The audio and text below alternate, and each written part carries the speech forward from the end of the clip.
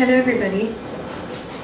Just to let folks know, in the area we're going to do an event. It's free, open to the public, so please feel free to stay as long as you want and watch.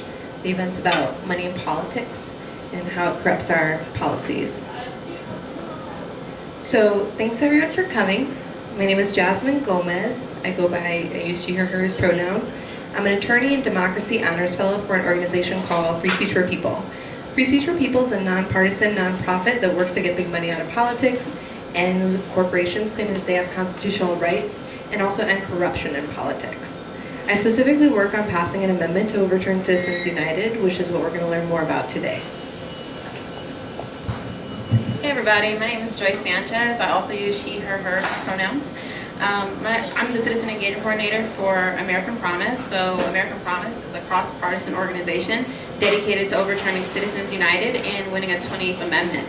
So through a 50-state uprising, the American Promise strategy is focused on having a distributed, decentralized support model, building national consensus, and holding elected officials accountable.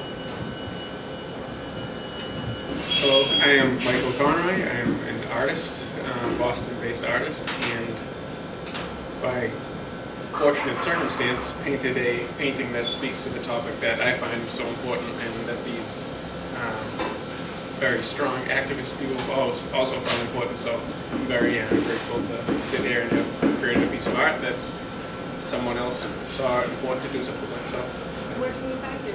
Oh, I live in Dorchester. I have Instagram and websites, mconroyart.com, and the same on Instagram, mconroyart on IG, and do showings, showing coming up next month, a little poetry slam party in Cambridge, and just different things around the city that come up, so stuff like that. So it's good. So a little bit of why we're here. So we're going to be building off of American Promise's Citizen Uprising Initiative. So we wanted to host a space to educate people a little bit more in depth about money in politics, corporate rights, Citizens United, and other related cases. We're going to actually be using this art piece behind us to facilitate the conversation. And it's going to go through a lot of information today. Some of the information might be dense. Feel free to take notes.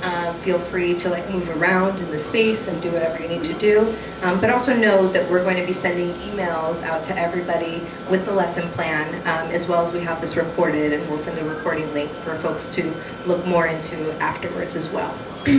At the end, we're also going to leave space for artist talkback, just so that Michael can answer any questions that you all have about the art piece here, any questions about him generally and the art that he does, etc. So if at any point in this conversation folks have questions, please just raise your hand and we'll answer them and we'll talk about it through. So we want this to just be like a conversation, and we want that to be a dialogue between the both of us.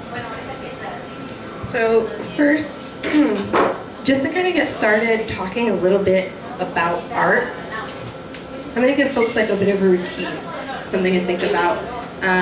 Let's talk about what people see in this art piece, what people think in this art piece, and what people wonder. And so we can start with what do people see? So I see the words Buckley versus Vallejo. Money. You see money? Middle? I'd say the skyscraper of money. Skyscraper of money? Yeah. West 25th Street, 10th Ave. An intersection? Great. So let's think about, what do folks think about this? So I think that the artist thinks that Buckley versus Vallejo has to do with freedom of speech. That's what I think. Do other folks have thoughts? I think it looks like somebody is stepping on a bunch of other people. And I think that probably has to do with money. A Bigfoot stepping on a bunch of people. They're bad. The road kind of looks like it leads to nowhere. Road to nowhere. That loop of an arrow that comes from the State House back to the State House, the money is flowing. So money, you think money is flowing through? The State House? Do other folks have thoughts? What do you think about this piece? What do folks wonder about this piece? I wonder what Buckley versus Vallejo is.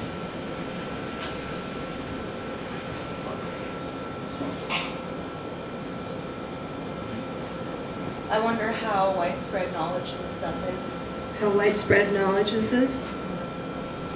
How many people know about this topic? I wonder about that intersection. If that was like, I mean, it looks. I'm from New York, so it looks like somewhere in New York. It has to do with New York. You wonder what this intersection has to do with, and if it's based in New York? Great. So it's actually, you guys are really visual. It's awesome. So I think what we're going to do is we're going to work around the piece of art itself to kind of talk about a lot of the topics that we touched on. So let me start with Buckley versus Vallejo. This is over here. It looks like the start, and it is the start. So Buckley versus Vallejo is actually a case that came out in 1776, and it was after Watergate. So there was bipartisan campaign finance laws that were passed, and Congress really wanted these spending limits for a couple reasons. One, to avoid corruption. There's been a lot of corruption in politics, especially right after Nixon, Watergate, and everything happened. But another was to promote political equality. So this idea that everybody has an equal say in politics. Wealthy donors did not like campaign finance limits, so they sued and they said that their First Amendment rights were being violated. Before we go into the holding a little bit, I want to check in to see if folks know some of the terms that we're going to be talking about, just because there's a lot of terms, and you know, I want everyone to be on an equal kind of field. Does anybody in the audience know what an expenditure is?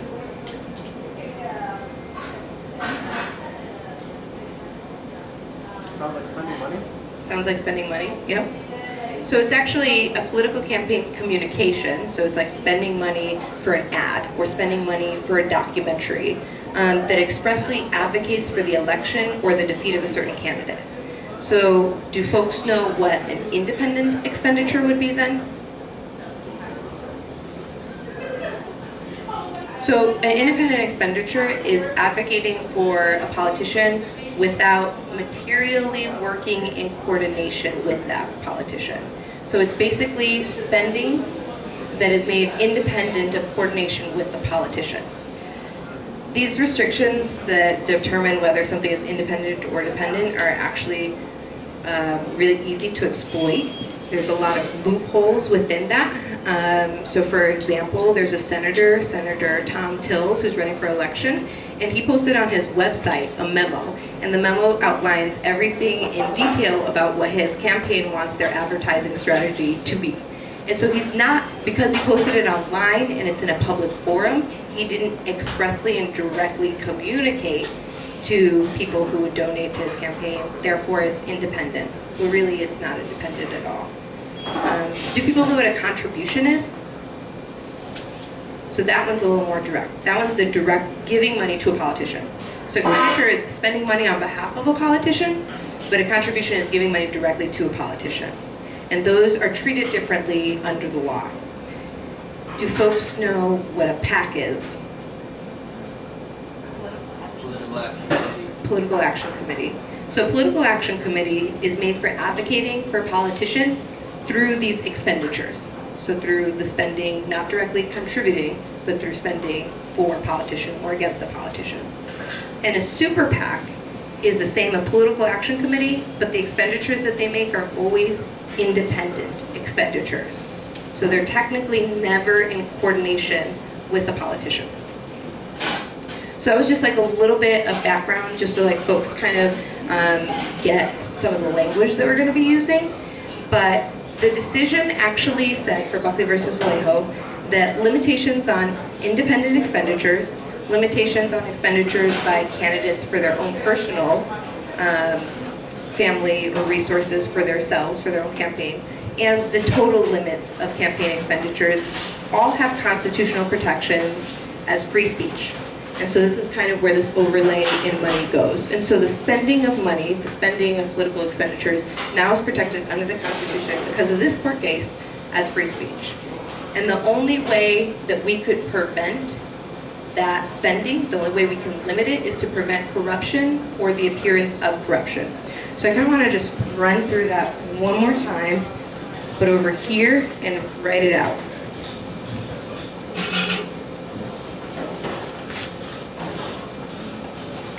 So the first thing that the court case decided is that money equals speech expenditures.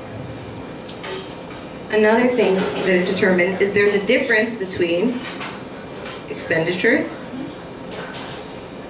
and contributions.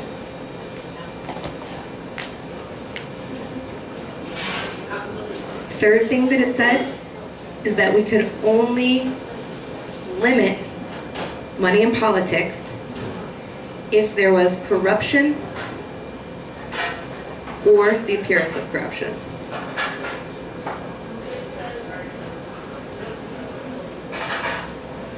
And finally, rich people can spend unlimited amounts of money on their own campaigns.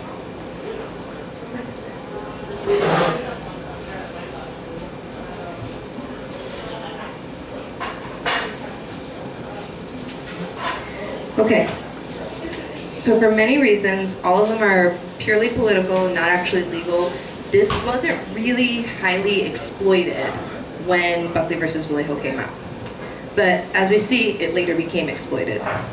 We're going to follow this around, and we're going to take it over here to Citizens United. So this is another court case, and this is a big-time court case. I think a lot of folks probably, has anybody here heard of the court case Citizens United? So I think a lot of folks maybe have heard of it, and if not, that's totally cool. This is what this is about. Citizens United built a lot off of Buckley versus Vallejo. And so first, the facts of it. There was a bipartisan campaign reform act, and it prevented corporations from using their general treasury funds to run advertisements to support a campaign. So we just prevented corporations from using their own money to support or advocate against a candidate. Citizens United was a nonprofit, still a corporation, and they sued because they wanted to run a documentary giving reasons to not vote for Hillary Clinton. So the holding of Citizens United, it built off of Buckley, and it said a few core things. So one of the things that said that corporations have that same First Amendment right as people. And you can see that here, right? Corporations are now considered people. In addition, the only type of corruption that we're able to regulate is no longer corruption or the appearance of corruption, but quid pro quo corruption. What that is literally handing money for a vote. So it's bribery, so literally bribery. So it narrowed dramatically. It said that the only way that we could regulate campaign spending is through corruption. We don't care about political equality. We don't care about promoting equality for other people. We just care about preventing corruption. But before, at least that definition of corruption was much broader. And after Citizens United, it got narrowed to basically something that's impossible to prove. So it's really, really hard to prove that. So the court reiterated that we have no ability to regulate to promote political equality. And bribery, while it is a problem, it pales in comparison to the problems of inequality in our country, be it economic inequality, racial inequality, political inequality, and other forms of inequality and oppression. So this court case actually ended up overturning a lot of different cases. So there were cases before it that held different opinions, and the Supreme Court just went away with all of that. So just kind of building again off of this over here. So it took this notion that money is speech, and it said for corporations too.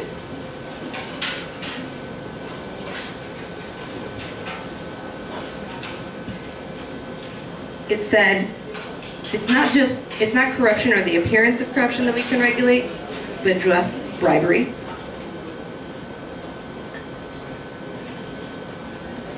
And they went on to also say that independent expenditures, which is what we talked about earlier, that are not actually that independent expenditures could never, ever, ever in the whole world be corrupt.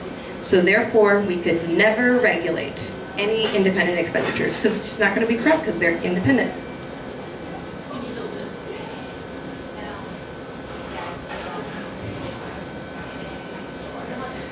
So it basically took on a lot of what Citizens United said and took it even further. A lot of what Buckley versus Vallejo said and took it further.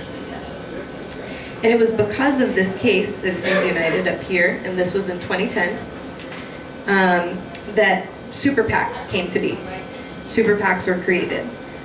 Businesses, corporations, companies started saying, oh, okay, well, if independent expenditures could never be corrupt and you could never regulate them, then we should be able to spend unlimited amounts of money in those expenditures, and that will fund politicians. And that was a DC Circuit case. And so I want to talk a little bit, how did this come to be? Because corporations didn't just start claiming corporate constitutional rights in 2010. Like, this wasn't a brand new thing at this point. It wasn't like a complete shocker that came out of nowhere. There is a history of it. So it was after the 14th Amendment came out, corporations started trying to use the 14th Amendment to overturn laws that would develop, or to overturn laws like workers' comp, child labor, and conservation laws. So it was in 1886, there was a court case called Santa Clara County, and the Supreme Court agreed with corporations on the 14th Amendment, but because of some California law, something not really related to the crux of the 14th Amendment, corporations should be able to have that. Nothing really happened with that court case until, this is like the 1800s, this is maybe 1886. Nothing really happened until the 1920s. In the 1920s, we saw the Gilded Age. So this is when the Supreme Court justice was really pro-business. They wanted to do everything that they could to support businesses. They advocated strongly for businesses a lot. And they used the Santa Clara County case during the 20s all the way up until 1937 to develop these corporate constitutional right theories. After 37, there was a switch in time that saved 9, so Roosevelt was basically done with the courts being so pro-business. So he said, we're going to add 4 more justices, I'm going to appoint them all, and it's going to change the entire makeup of the court. And so at that point, the Supreme Court stopped being judicial activists, and it kind of lulled until 1970. And so this is the current event, the 1970 time, and I think that this is where corporate constitutional rights really developed. So it's at this time that Lewis Powell wrote a memo to the U.S. Chamber of Commerce. I'm going to check in here. Do folks know what the U.S. Chamber of Commerce is? Does anybody here know? Does anybody want to take a guess? Control the money? So it's actually a business-oriented lobbying group. It's not a government agency. I know it sounds tricky, and that's on purpose, I'm sure. The Chamber is actually the largest lobbying group in the United States, and they spend more money than any other lobbying group yearly for a long time. And it was actually created by President Taft as a counterbalance to the labor movement. So the labor movement was being very successful, and they felt like businesses were being attacked, so they came up with the U.S. Chamber of Commerce. So what happened in the 1970s? In 1971, Lewis Powell, who at that time was a lawyer for tobacco companies, and he later became a Supreme Court justice, he wrote to the U.S. Chamber of Commerce and he said that the strides made for democracy were going to harm corporations, and the corporations needed to fight back, and the best place to fight back was in the courts. So as a result, corporations started ramping up lawsuit after lawsuit after lawsuit, bringing it forward, claiming that corporate entities had the same constitutional rights as people. But if corporations won those arguments, then the result is that any kind of government regulation on the corporation would be invalidated. So once Powell got to the Supreme Court, unsurprising, he decided many court cases in favor of corporate rights. And since that memo, the Chamber has been increasingly successful in litigation. And so when that memo first came out in the 70s, between the 70s and through the 90s, their court cases, about 43 to 56% of the court cases won. But as of the last time around that we checked, June 21st, 2012, they won 68% of the court cases that they brought forward to the Supreme Court. So almost 70% of the Supreme Court cases that they're bringing forward, they're winning. And a lot of these have to do with expanding corporate rights to folks. Which actually leads us to Hobby Lobby. So Hobby Lobby's not on this painting, but I think it's just really important too, so I just want to bring it in. So Hobby Lobby Corporation said, not only do we have the First Amendment right to speech that Buckley and Citizens United gave us, but we also have a First Amendment right to religious freedom. And so they used that as a way to invalidate government regulations that corporations argued validated their own religious freedom. So I think I'm going to switch it over to Joyce, and we're going to talk a little bit more about this building of money, right? And this foot and stomping on the people, and the cyclical money going into Congress. What does it mean? So what does this system mean for the policies that the system is now promoting, and how does that hurt people of color? How does that hurt queer and trans folks? How does that hurt everyday people? All right, thank you so much, Jasmine, for all that great information. All right, so the question is, how does a big money system harm poor people and people of color? So a lot of people can guess right now that there is a political donor class, and then there's the rest of us. We're in a moment in which money and political power is incredibly concentrated. A donor class comprised of affluent people and corporations can spend unlimited amounts of money on elections. And they have very different views and demands than the rest of us. Members of this elite donor class have greater access to their elected officials because elected officials are often already calling them for fundraising. The policies that our representatives enact, naturally, knowing that, are skewed toward the same wealthy donor class. In other words, the wealthy have better representation than the rest of us. Research shows that when it comes to economic policies, when the views of the wealthiest 10% conflict with those of the bottom 90%, the 10% trumps the 90%. So with that being said, money in politics is about more than any one issue. It's really about how our government makes decisions on all the issues we face and who is represented in our democracy. So the problem is about political inequality, but it's also closely linked to economic and racial inequalities as well. So the money in politics especially harms people of color and other marginalized communities. When you have a political system built off an economic system in the U.S. that is particularly harmful for black people, people of color, and other marginalized people who have been systematically excluded from economic opportunity. The U.S. economic system is built off slavery and racism, which is prevalent in those systems today. Money in politics works in conjunction with past and present systematic racism, discrimination, and injustice. Systems of oppression are tied to money in politics, and those feeling the most harm from money in politics are those who are already facing discrimination, oppression, or domination in other areas. Money in politics functionally makes systems of oppression even more oppressive. To kind of build off of that a little bit and kind of go into it a little bit more. In 2014, Demos is another nonprofit, nonpartisan, they're a think tank organization that works primarily on studying the issues of money in politics. Demos, they did a study called Stacked Deck, and it links big money in politics to like racial inequality. Demos has also done extensive research on the racial wealth gap and the asset value of whiteness. And so from these studies, we know that because of our country's history and present practices of excluding people of color from our economy and our democracy, there's gaps of over $100,000 in the median household wealth controlled by white families versus families of color.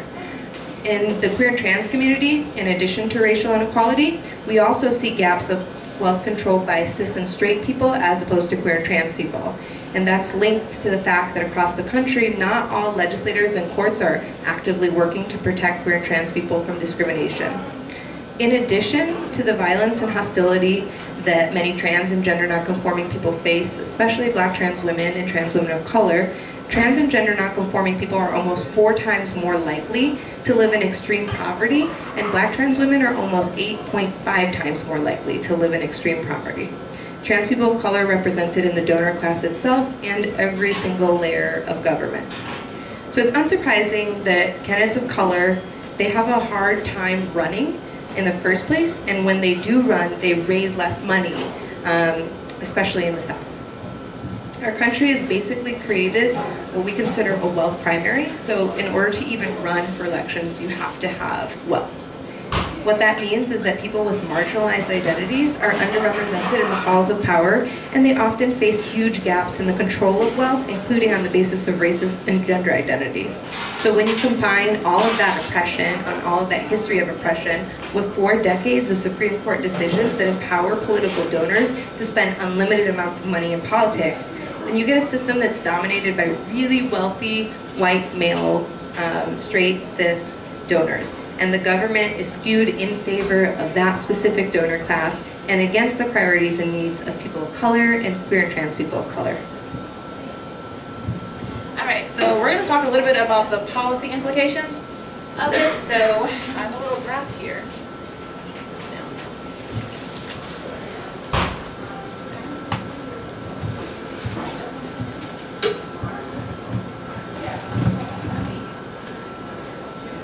All right, so I have a little graph here that pretty much is going to show the percentage of the wealthy versus the general public that favor, when it comes to their job and income policy preferences. So this is like a little guessing game. So how much of the wealthy do people think are in favor of the government making sure that no one is without food, clothing, or shelter? Take a wild guess. How much? 0. 0. We got 0. 0.1. Rounds down. Rounds down to 0, yeah. Okay, rounds down to 0. Great stuff. All right, so actually, 43% of the wealthy are in favor of making sure that no one is without food, clothing, and shelter in comparison to the 68% of the general public wanting this. All right, next up. So how many of the wealthy do you believe are in favor of minimum wage being high enough so no family with a full-time worker falls below the official poverty line? Can I just ask one question? How are you defining wealthy? What's the criteria for wealthy? If you want to know more about it, this comes from the DEMO study, and so we can send around an email to everybody with the DEMO study specifically, as well as like the lesson plan for the event, and any of the other things that we're talking about today. So I'll write down specifically the DEMO study. Okay. All right, so does anyone want to take a wild guess about how many of the wealthy favor this statement? 20%? 20%. Any more guesses? 21%. 21. We've got 21. All right, so 40% are in favor, well, 40% of the wealthy are in favor of this versus the 78% of the general public. Next up, the government should provide a decent standard of living for the unemployed. What do you think the percentage is of the wealthy? 20, you said 20? 10, okay, 10. 40, okay. 15. All right, so it's actually 23% of the wealthy are in favor of this, while 50% of the public are in favor of this. And last but not least, the government in Washington ought to see it that everyone who wants to work can find a job. How much? 80% of the wealthy? Okay. Yeah. Okay. So that's actually 19% of the wealthy are in favor of this, while 68% of the general public are in favor of this. So those are the little differences between the wealthy and the general public.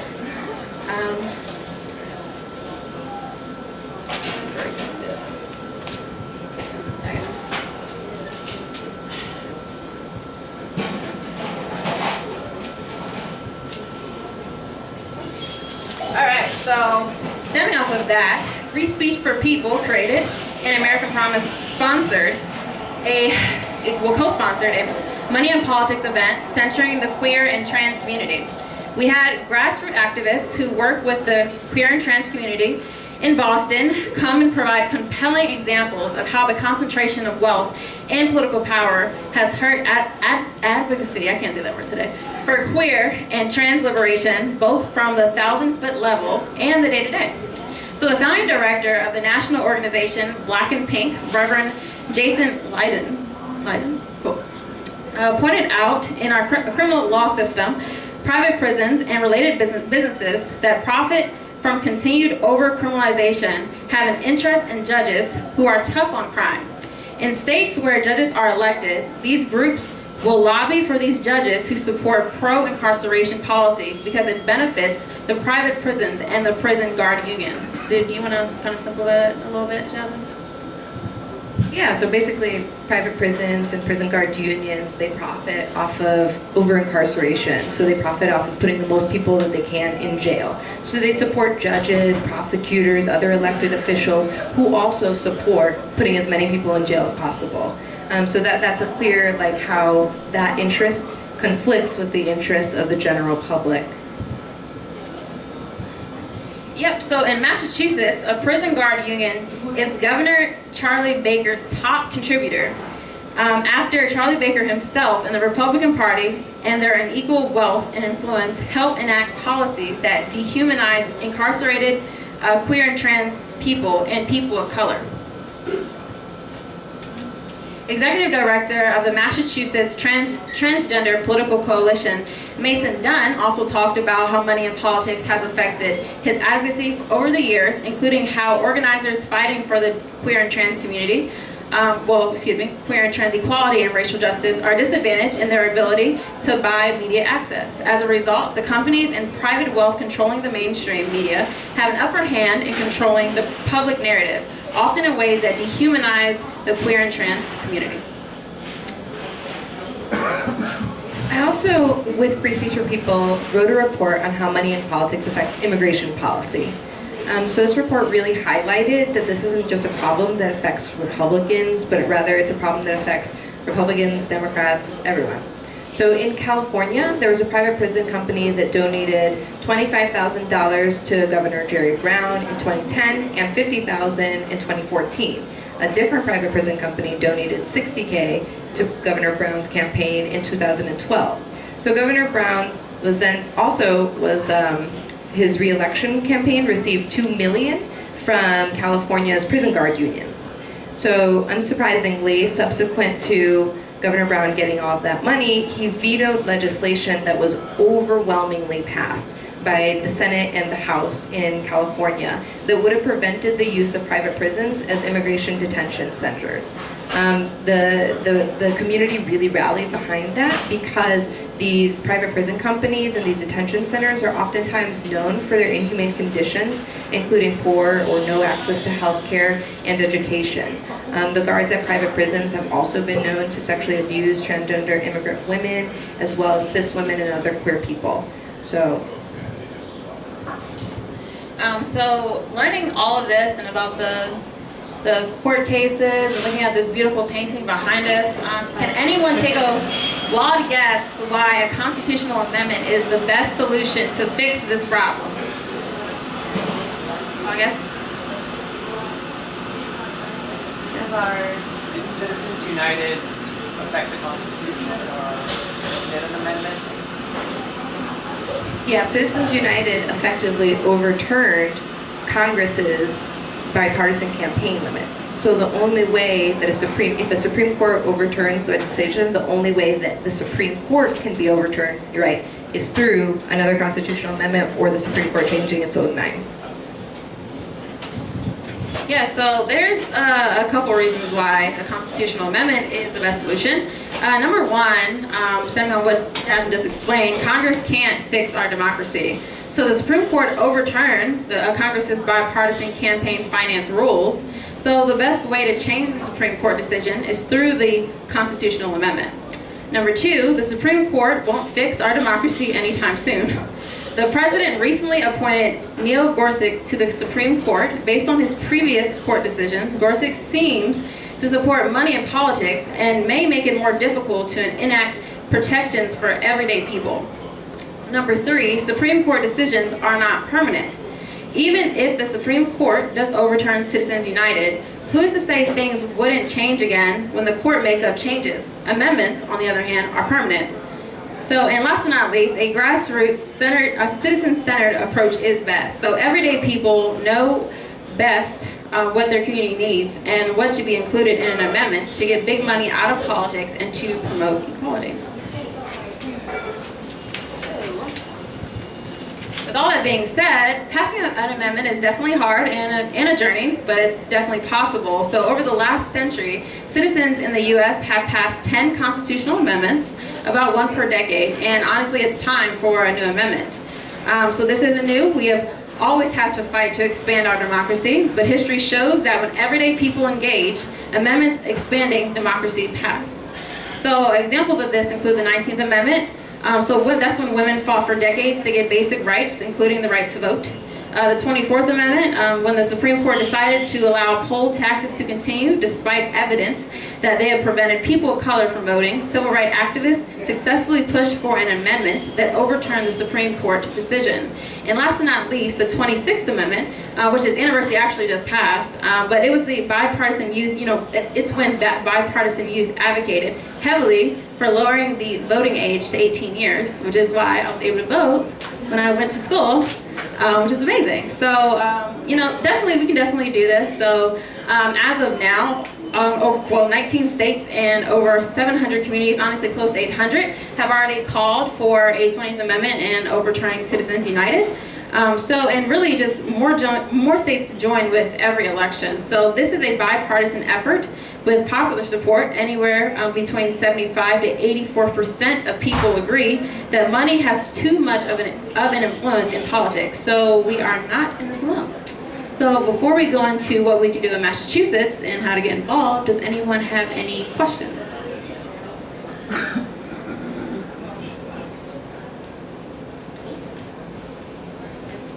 What's the process for getting a new constitutional amendment? Yeah, so there's a couple processes. The process that's been used throughout history has been that 2/3 of the state of the states, the Congress, both House and Senate, have to pass an amendment, and then 3/4 of the states have to then ratify an amendment. So it's a little bit of a journey. We've already gotten a lot of support in the Congress, surprisingly, on overturning Citizens United. Corporate rights, we're still working on it. But the way that you continue to get Congress and congressional officials to want to go ahead and enact an amendment to overturn Citizens United is through grassroots activism. So that's why people on the ground in all the states, the American Promise is working and really are fighting on the ground to get ballot initiatives to overturn Citizens United through resolutions, compelling their legislators.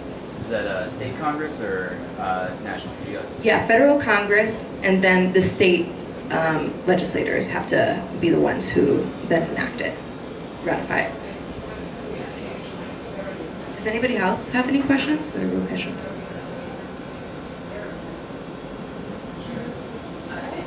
So I'll quickly go into what you can do in Massachusetts to get more involved. So even though Massachusetts has already passed legislation to overturn Citizens United, the legislators really haven't really done anything about it, and honestly they're not champions for it. So to put some people power behind it, American Promise will officially launch the People Not Money campaign in September. And with the People Not Money campaign ballot initiative, we the people of Massachusetts will speak loud and clear to say enough is enough. The campaign will make sure that the people of Massachusetts vote yes for the 20th Amendment so that people, not money, decide our elections and futures. The people instruct our politicians once and for all to work together, regardless of partisan divides, to get the 20th Amendment to limit the undue influence of big money in elections and the takeover of our constitutional rights by corporations out of Congress and back to the people of Massachusetts for ratification. And last but not least, this campaign will create our nonpartisan citizen commission to make sure these instructions are followed to get factual information to the people and hold the politicians' feet to the fire. It's pretty much our watchdog in the process. So definitely if you want to get more involved and have any more questions about the details of it, we have a wonderful volunteer. He goes by the name of Larry Scarf. He's actually leading the whole campaign. He's absolutely amazing. So if you want to be a signature gatherer or district captain or anything like that, or just want to kind of jump in on one of the volunteer calls that we have, to learn more about it, please come talk to me after. I have a little sign-in sheet. I can just take down your name and information and we can move forward with it. So thanks. And just to clarify, that's a ballot initiative. So basically we need people on the ground to get enough signatures so that we can get that ballot to vote for it. So that's what we're kind of gathering people and the people power to do, to be on the ground, gathering signatures and being willing to support this. So before further ado, before we leave, we're going to have Michael come up here. Please talk about anything you want, anything you learned from this event, anything about your art piece, maybe give a little context of why you decided to create this art piece, and if anybody has any questions for him. Are those actual dollar bills? Yes. Wow. I'm $20 in the hole so far, so I gotta sell it for at least $20. Yeah, it's actual money. So yeah, that, I guess on that topic, why I chose money, I suppose, is because obviously it was kind of a nerdy venture into creating a piece of art. It was more like I was watching documentaries and researching all this stuff. Definitely, it was let in, not so much political, it was really let in on what everyone spoke about like how people are affected in daily life and experience. And I was in construction, experienced 08 layoffs, experienced losing a home, all its value, and was like, how did that happen? And that's how it happened, basically. But so it was really from a humanitarian thing, and then I stumbled across all this information, and was like, wow, basically it's a lot of information. So, but the money was the, because I honestly, I figured if I put real money on it, someone would ask what the painting was about, and that would probably start a conversation. Because someone would be like, "Why is that money? Like, why did you put money on that?" And then I guess you had asked, you said something about the street signs. That was the last kind of component I put in it, and it was in New York City, like you said, there's a school there. It's called the Avenues. It's for, it's an exceptionally affluent school that's in New York City, and across the street from it is a housing project, and it just spoke to me as like, just the whole thing's kind of addressing the haves and the have-nots and how did we get so separate, and why is there inequality, and why is the economy play such a role in society. I grew up thinking they were different, and I found out they're not so dissimilar. But that school was like you can't really have a have and have-nots picture in society more than kids, 13-year-old kids going to school for $50,000 a year, and people living in poverty, literally across the street. I found it interesting that the school had promised, as part of the outreach into a community, that they were going to have kids from the community be able to go to the school, and up until whatever 4 years run, not one kid from any neighborhood had been allowed got into that school.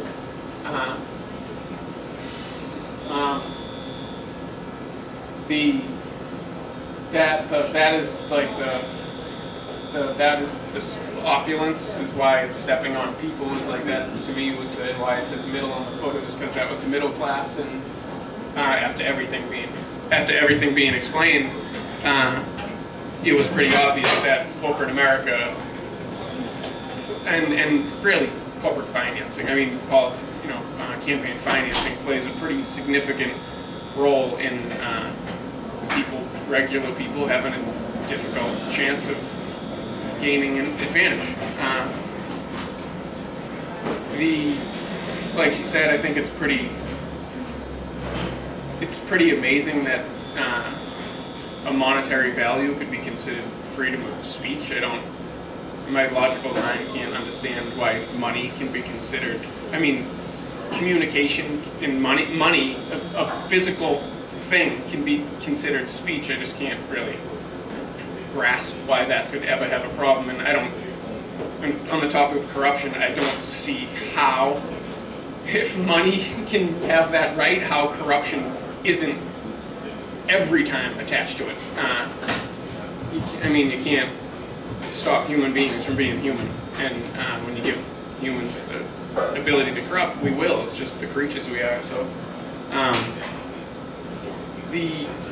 any questions? Like, it's very uncomfortable, I must admit, talking about a piece of art that I painted. I guess how much do you think that capitalism has a role to play in the structuring of this? Or did you like think about that, like the forming of this? Yes. Yeah. Specifically, I thought of I thought of it from like, all right. Well, I grew up in a, you know, middle. Well, what I don't know. In 1980, I was probably middle class. Now my tax bracket is probably poor. But the way I grew up, the way I just looked at it was like, well, how come? Why is it that people can get ahead and other people can't? Why? And everyone says like, oh, if you have money, you can get ahead. And I was just like, is that actually true or not? I don't think it's a indictment on someone's character, but I do think that after seeing how the corporations work and how money can allow people to get ahead, it's just present more opportunities. It's not a mystery to me of how the class divide stays intact, like how it is difficult to get onto the other side of that tax bracket, and just from, I mean, school alone, like you come out, if you have money before you went to school, you come out with less student loans. You can take more risk with less bills, and that's so corporate was everything to do with, I think, to answer that question. It was these laws that were spoken about, like, created to me a direct line to how a regular person like us actually are affected by these things, and there's a disadvantage. That's not a complaint. It's just a fact, which is okay, but it's a fact. So that's kind of where I was going with it, of thinking. Who's this person? It was a loose reference to Greenspan. He was head of the Federal Reserve Bank, and I found it interesting that he was quoted as saying in front of Congress, saying that the best way to secure, to basically subdue the masses, the population, to keep everything in line, is to economic fair. And the greatest way to control uprisings, that essentially are what we're all trying to flirt with, I guess, is that if you have economic fear, if you're worried to lose if you're afraid that you might lose your job, you are less likely to advocate for yourself. I experienced that personally when in 08, when I was a construction worker, and it became, if you had a job, you don't complain. You're lucky to have a job, and the reality is, employment is a two-way street. You are providing a service, and they are compensating you for that service. They are not donating money to you.